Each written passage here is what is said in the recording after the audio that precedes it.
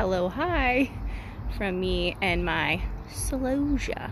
This is summer sherbet celosia, which is a very pretty, like vintagey looking color. And I am putting some in the ground because it's time.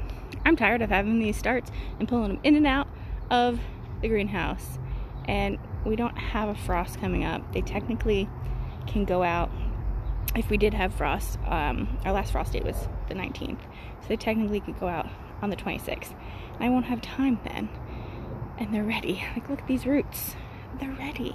So I'm putting them in the ground. So they're going here. They're next to zinnias, and I'm doing a 9-inch spacing.